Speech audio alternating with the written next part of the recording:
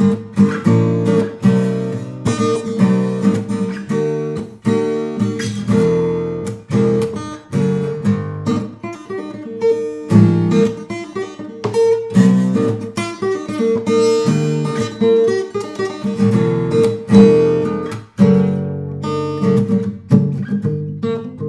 guys, Cam here from your Guitar Academy, and welcome back to our acoustic month that we're having here on the channel. And this week for our weekly challenge, we're going to be delving in to the magical world of open chords. All right, and for those of you who've never used open tunings before or are relatively new to them, like myself, an open tuning is where you take the open strings of the guitar and would tune them so that they would end up being strummed openly with no fingers on the fretboard, as an open chord. And you could tune it to sort of, open C, open D, G, whatever, depends on how much you want to detune the strings. But for this example, we're going to do one of the easier ones to tune your guitar into, which is going to be a Dadgad, which gives you a D sus4 chord. So the tuning that we've got for Dadgad is like in the name, we've got D, A, D, the Dad bit, so we're only changing one string here, the low E string, and then we've got G, A, D, the Gad bit, where we're changing the two high strings to A and D. And so for getting started on tuning this, we're going to want to tune the first low E string down. And, if you want to do some ear training practice here and you don't have a tuner handy, we can just pick that D string and then we pick the low E string at the same time. And then we can sort of pick them at the same time. And then you just tune that E string down until you hear them sort of mellow out together and you sort of lose any of that dissonance where it's slightly out, like there. You hear that nice plateau. And so we're going to do that for the D. Now we've got D, A, D, so we've got the Dad part, and we're going to use also the same D to get that D on the high E string. You could use the lower one if you want, but it's a bit closer in pitch. We're going to use that middle D again. So we're going to tune them again, and just tune that one down. And now what we need to do is change that B string here to the A. So luckily we've got the A string right here. So we're going to play that A string, and then we're going to play the B string. I'm going to tune that one down until we hear that again, sort of octave plateau.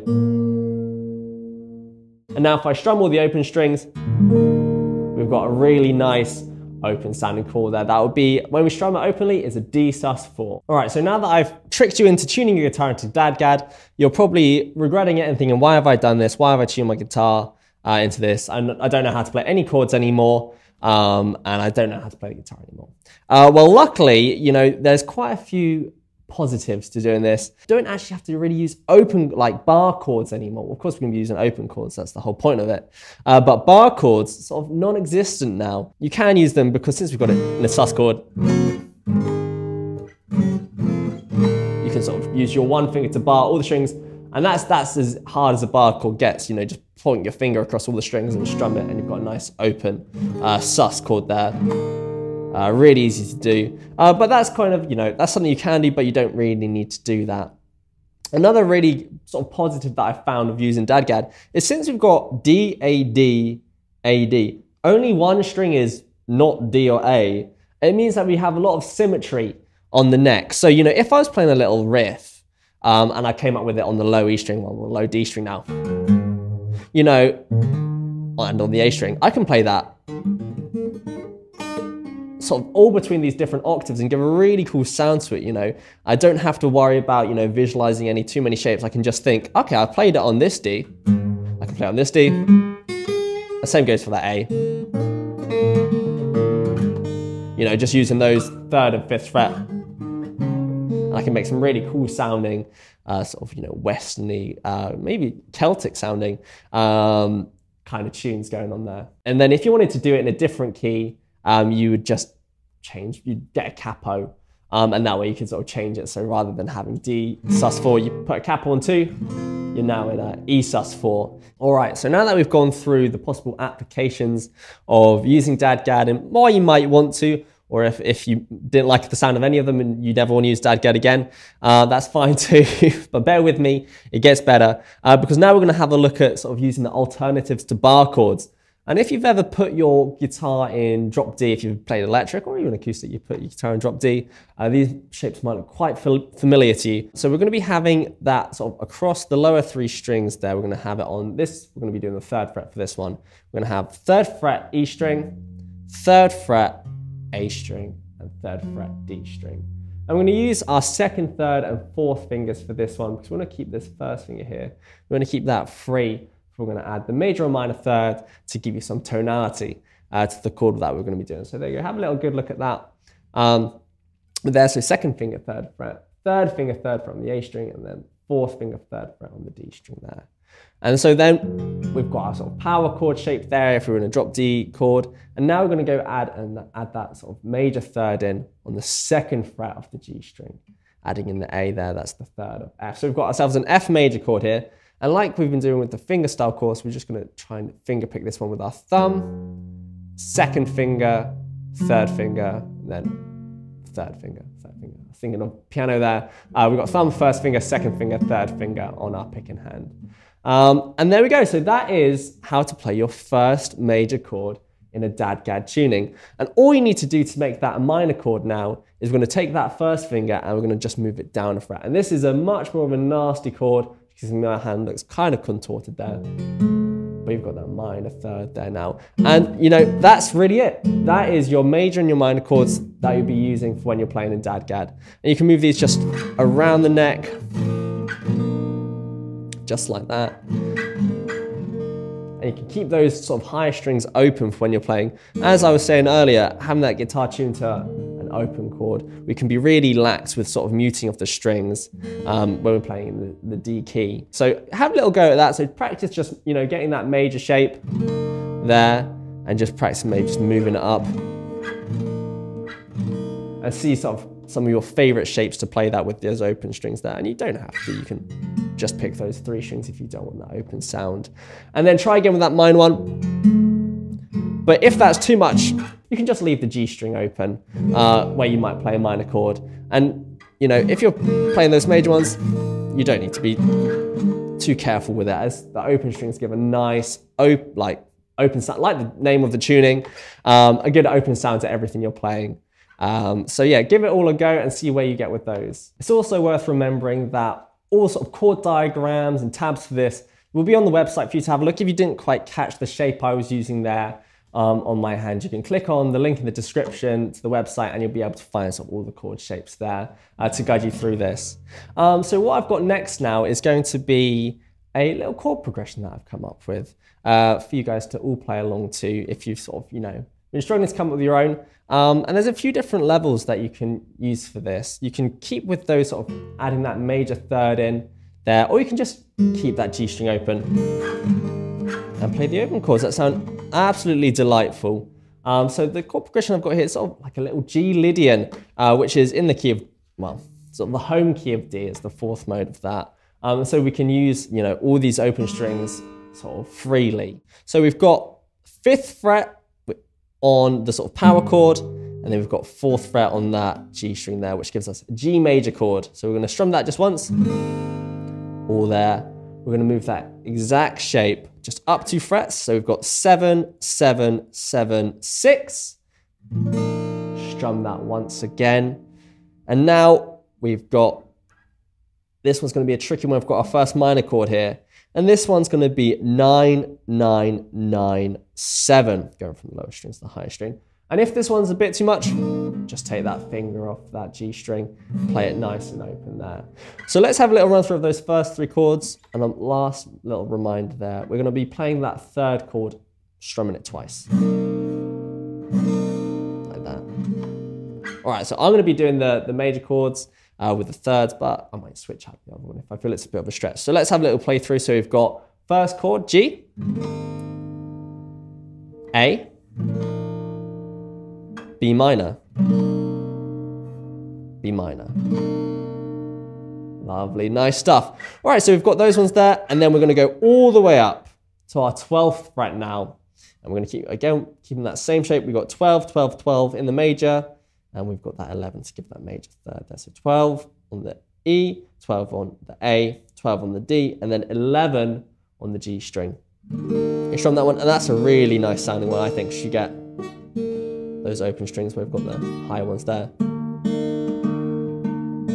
Sort of sounds quite harpy. So we're gonna do that one twice as well.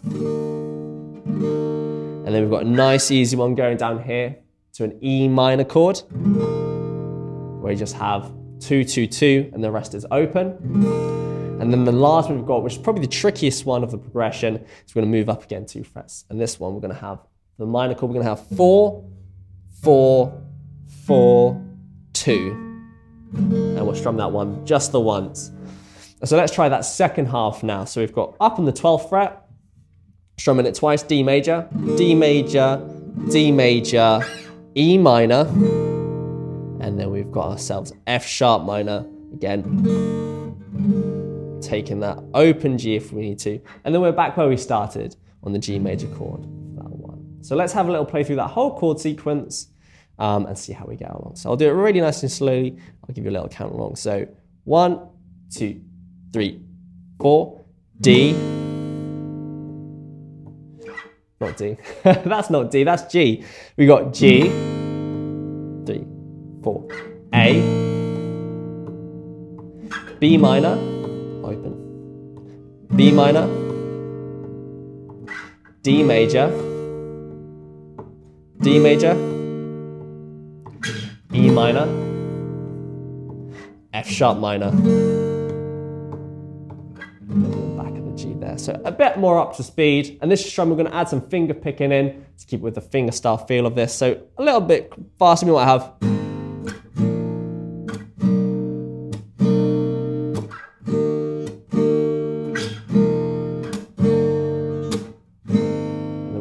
So I've done a few little pushes there. You can experiment with the rhythm as you see fit and have a little go at that. So let's have a look at adding in a bit of a finger picking pattern to really highlight those open strings that we're going to be using. So I'm going to be using just the open, completely open chords here. I'm not going to be using the sort of the third on the major there because I like the sound of the open ones.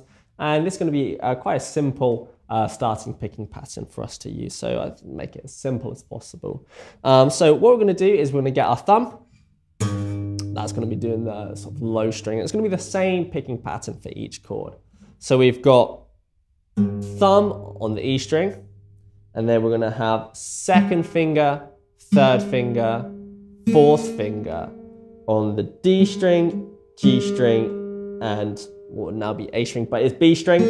And we're just going to do that nice and slowly there. We'll do that one more time. You know, and if you want to, you can change this up for how you feel a bit more comfortable. You can just do pick them all at the same time. You just pick everything, and then lastly, we're going to pick that low string again. I'm going to pick the 2 high strings there. Yeah, we're going to be making a nice use of the sort of drone that we'll get from picking these 2 for each chord. So all together for our picking pattern, we've got 1, 2, 3, 4, and 1. It's not correct, but it's a nice rhythm to, I think, to remember it by just 1, 2, 3, 4, and 1. 1, 2, 3, 4, and 1. And we'll just move that up and down, all those chords that we've done. So let's have a little go through that chord sequence really slowly using that picking pattern. So I'm going to start off on the G we've got. So here we go. 2, 3, 4. 2, 3, 4. Twice on this one.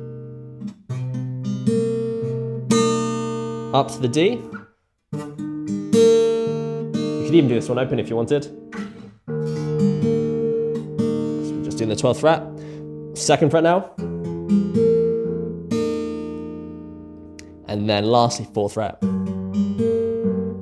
That's a nice tense one to lead us back to the first chord. Back to home there.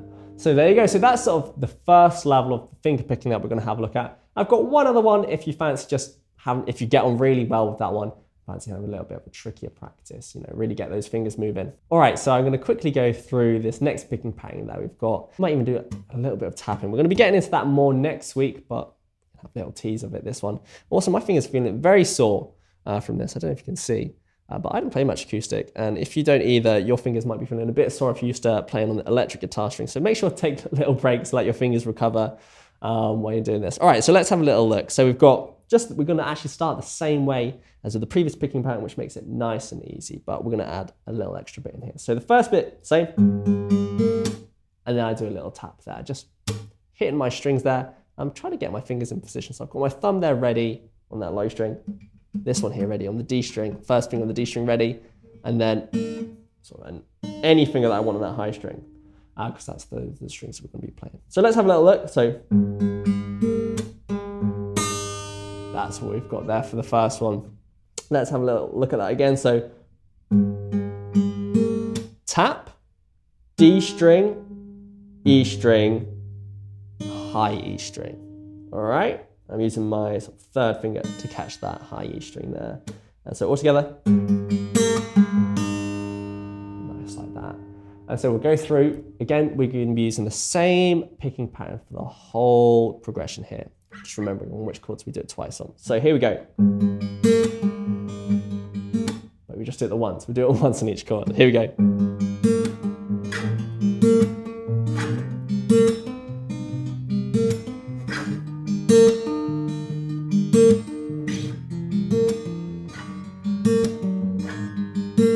There you go. And that is the sort of slightly more advanced picking pattern that we've got there. And again, you can, if you want to do it sort of double time, you can stay on each chord twice and then do the ones we've done it 4 times if you fancy doing it. And as always, if you didn't quite catch that and you wanted to have some tabs to be able to understand it a bit better, check the link in the description and it'll have all the sort of tabs and chord boxes there that we're using for this lesson. And there we have it. That is sort of our little introduction to Dadgad. While it certainly could have been played in a standard tuning, I don't believe it would have sounded the same. Having that, those nice open sounding chords, just delightful. You wouldn't really capture that within standard tuning. Should have, same open strings. There's still the same interval between them.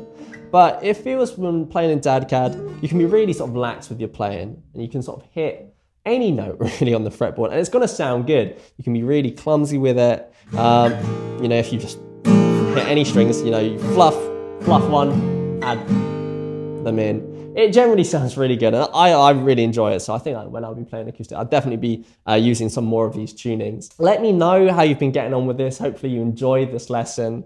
And if you've decided to give it a go, come with your own piece. Be sure to share it. I'd love to see what you guys have come up with using this tuning, if you've inspired, or even just the piece that we learned today. So I'll just play through that one more time for you. A little recap on what it might sound like. I'm going to do it at the more basic level, and then we'll finish the lesson. So all the best, guys, and here's the last little piece that we were learning.